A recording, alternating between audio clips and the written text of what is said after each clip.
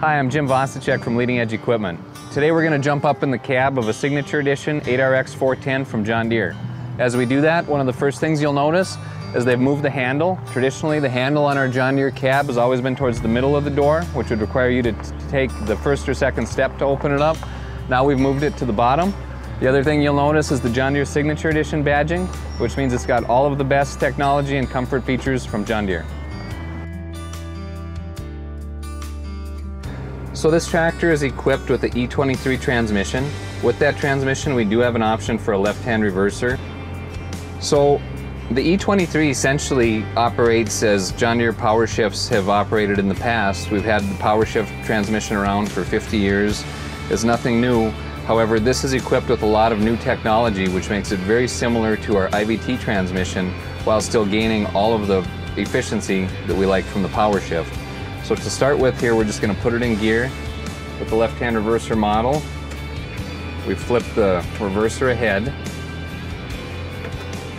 We let the clutch out and we'll start going. So what you'll see on the command arm here is we've got an F1 and an F2, similar to what we're used to seeing in our 9R tractors equipped with the E18 transmission.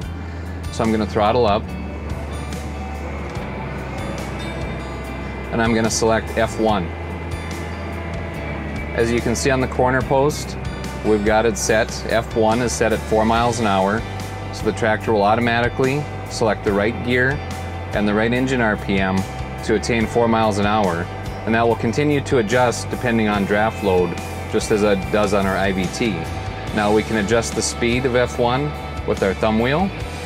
It'll be in 0.2 of a mile increments. The other thing we can do with our E23 transmission, which is similar to IVT, is we can depress both brakes, and it does have the auto clutch feature. So if we're filling a grain cart or inching up to something, we can still brake without clutching, and then once we let go of the brake, we'll go right back up to our set speed. So with that, we also have F2, similar to the other tractors, so we can toggle between the two. We can set one for headland and one for in the field. So with that, that's a brief overview of E23 and how it performs in an 8RX 410 tractor.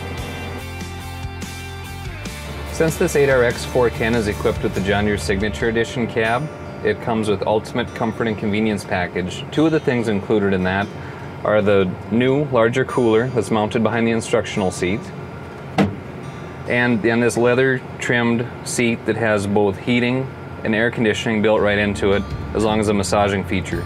So it's an excellent seat upgrade from what we've had in the past.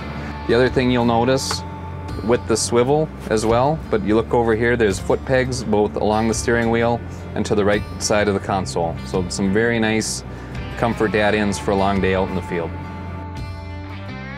Okay, the next thing we're going to show, this tractor is equipped with the Ultimate Visibility Package. So in addition to all of the premium 360-degree lighting that's on it for night, it also has an integrated camera in the hood and an integrated camera at the top of the cab to help for backing up to an implement.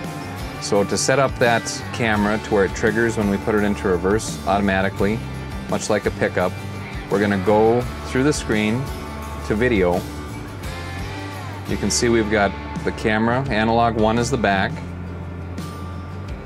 Analog 2 is the front, just to illustrate that.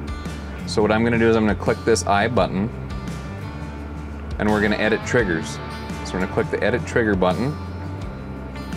We'd like it to have camera 1, which is the rear camera, automatically trigger when we put the tractor into reverse to assist in backing up to an implement. So once we select the reverse function, we just need to go in and assign a camera to it. We know we want to assign analog 1 since that's the rear camera. We select that and then we select OK. Now we're going to save that. We can go back to our home screen now once we've selected that. And now our home screen is up, so once we put the tractor in reverse, what we're going to see is automatically it pops up with the rear camera to assist us as we would back up to an implement.